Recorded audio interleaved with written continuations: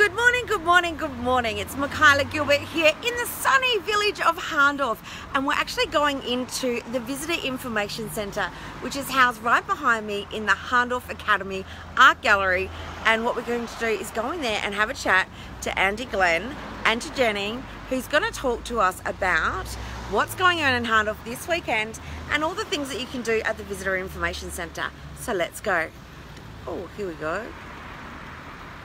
Turn that round and see here we're at the Hahndorf Academy and we go in. Hello Jeanne, how are you? We go in through these doors here. This is the Visitor Information Centre, and we go in through here and you just turn left before going into the gallery and you're going into the Information Centre. It is quite a big space, so we're going to say hello to Andy and hello Jeanne. Hello. Jeanne.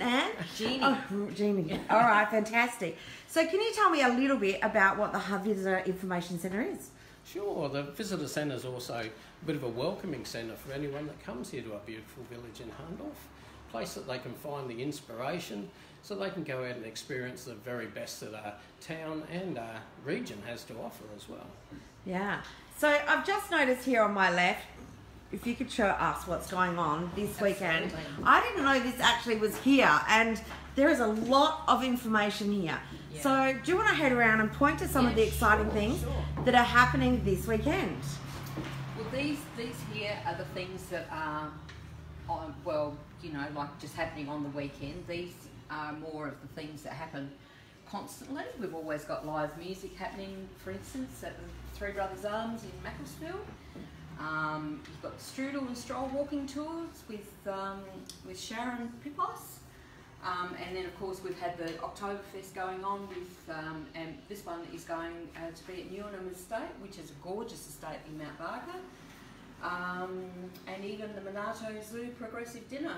Wow, which it sounds pretty amazing. Yeah. So, yeah, and then go on. No, you go. But as far as like the Adelaide Hills is concerned, Hahndorf is a perfect base to base yourself to stay here rather than staying in the city, because you can explore so much. You can just, everything's within such a close distance. You know, it's 45 minutes to the coast, half an hour down the hill into the city. But you know, you've got the tranquility of here. It's just, and well, why wouldn't you want to stay in a village like this? What's your favourite things in Hahndorf to do? My favourite things in Hahndorf to do? I love the Aboriginal Art Gallery. I love the Academy here. I love the things that she has in there. And it's keeping me perpetually broke because I've spent yes, quite a bit of money in there in the past. Yeah. And at the moment they've got the Hyacinth Art Prize happening, and so at the back they've got every studio or every gallery is full of all of what they're, and also you've got the museum through the back here as well. And the favourite thing to do for me is to look after the beautiful people that come through that door. Yes. And sort of send them on their way with a smile and load them up with information and have them going, wow, this is amazing. So. And how long have you been volunteering here? I've been here for 4 years, nearly 4 years. Wow, so you've seen a lot of people come through here. I have seen a lot of people come And what are the most people looking for when they come in here for Hahndorf? Maps. Maps? Maps. So what's your best map that you've got? Well, we've got our Adelaide Hills map. Yes. So that'll That's a show big map. It is, and then you flip it over, and we've got a new print, so it's all going different now.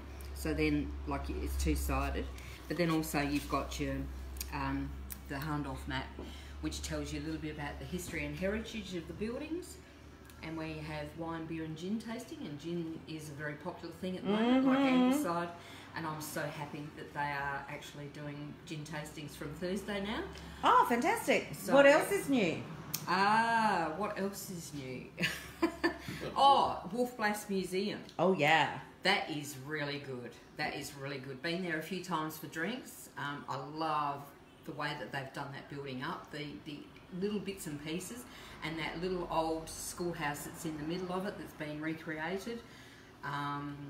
That's really good to stock for drinks and tapas and things like that. Yeah, fantastic. Yeah. And Andy, I'm going to come around here to you. Show me a little bit more about the Visitor Information Centre. What have we got in here? Come on over this way. Okay, great. Follow me. Don't walk this way because it's awkward. Oh, yeah. What have we got? Here we have a small range of souvenirs and products that are only available here in the visitor centre. Okay, yeah. We work, of course, with the town retailers to try and not stock the same things that they have. So you're able to purchase things like these little Keep It cups from Hahndorf. Oh, cool. That's cool for the RV. Yeah, look, it's fantastic, and they're 100% Australian made, dishwasher proof, microwave proof, and we're about to enter an agreement with a couple of traders that they can have a fill up of coffee as well. Oh, cool. And what have we got here? This is the Plentiful Pickings bag. Yeah, Tell me about this program, because I know about it, but everyone else may not know about it. Sure. Look, this is a little brainchild of some of the traders and ourselves here. It's a beautiful cooler pack, a really good value cooler pack, available for $35, and that comes with a frozen ice sheet and also 7 discount vouchers and bonus vouchers around the village as well, so people can prepare their own picnic. Oh, yum! Either to enjoy here in one of our beautiful parks, or to take home, take down to the beach if they're heading to Glen after here, or anywhere at all. Really. Yeah, fantastic. So that's a fantastic value product there as well. Yeah, we've got more souvenirs. More souvenirs and bits and pieces. Probably, you know, these are the sort of things people expect to find, but of course a unique Hahndorf stubby and drink cooler available from here as well. Yeah. And then over this way we have all the brochures, Sure. which people love to gather when they're going on a holiday, don't they? And we'll tell you about a little bit more about why our brochures are here. The 3 biggest things that we do for people is to give them advice on what to see and do around the area and where all the facilities are. We give them maps, as Jeanne mentioned before, and we provide them with brochures if they want to have them. We know that printed material is costly for everyone, so we try and minimise the amount of brochures that we have here to the things that are most popular for people to do. There are a lot more brochures that we have that aren't on display, so anyone that comes in here and we're talking about different things, different wineries and things like that, Yeah, we're able great. to provide those if they want. And I just heard the phone ring, so people can ring here for advice too, can't they? It's not just popping in. Yeah, so if you're planning a weekend to Hahndorf, ring in advance and get some ideas. Ring in advance, email, use our Facebook page, use the Hahndorf Village Facebook page as well. There's a whole heap of information online and available if you contact us.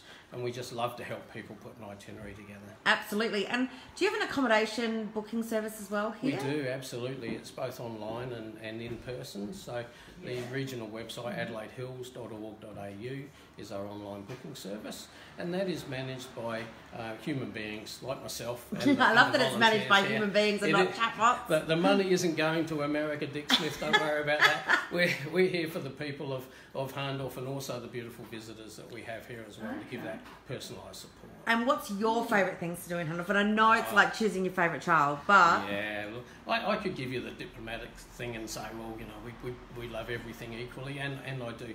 I actually love going out there in the main street in our ambassador uniform, talking to people and talking to traders as well to find out what's new and what's different. Okay. And every one of the buildings that we have in the street has got something special behind the front door.